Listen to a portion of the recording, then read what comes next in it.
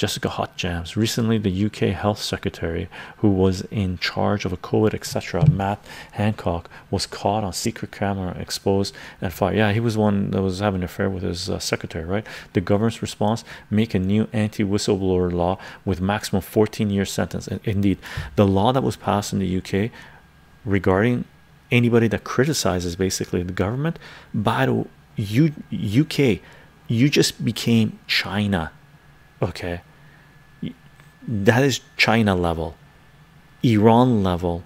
This is actually worse than Iran. There are journalists that can actually criticize the Iranian government. You became worse than Iran.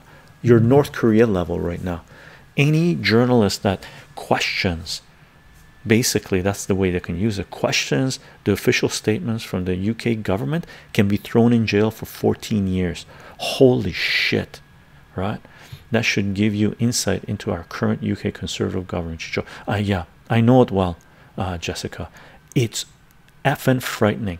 In 1984, yeah, throw in Brazil in there, put in V for Vendetta, right? And you got present UK.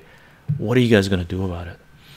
Joe Chycho, most people here in the UK probably don't even know his name. Yeah, that's the feel I get from it. There's a handful of hardcore people that are supporting Julian Assange, but where are the rest of the people, right? Same with Canada. A lot of people, a lot of friends I had here in Canada, they bought into the so-called liberals. Like, it makes me want to vomit, to tell you the truth. Most of them actually, not most of them, but a handful of them actually bought into the Russiagate BS. And as soon as I would say Julian Assange, oh, he's Russiagate, he's a Russian agent, I'm like, you guys are just over the top, some of the dumbest SOBs I've ever met in my life, right? Nice people, I still consider them friends, but man, be careful.